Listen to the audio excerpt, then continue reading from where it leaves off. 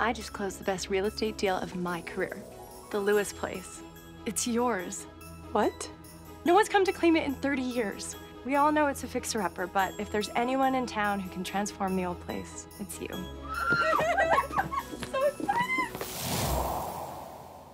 Who are you and what are you doing in my house? I think you made a mistake. This is my place. Story goes he's a writer of sorts from out west.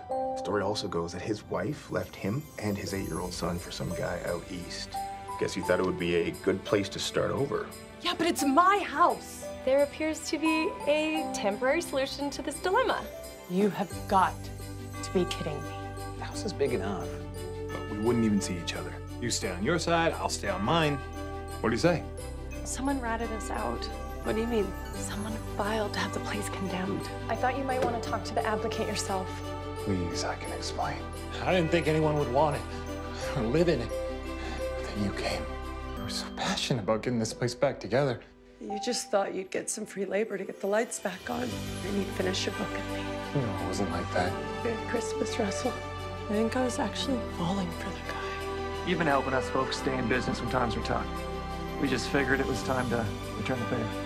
How did you hear about the house? This gigantic Christmas elf told us. You got me my Christmas tree. Merry Christmas, Ella.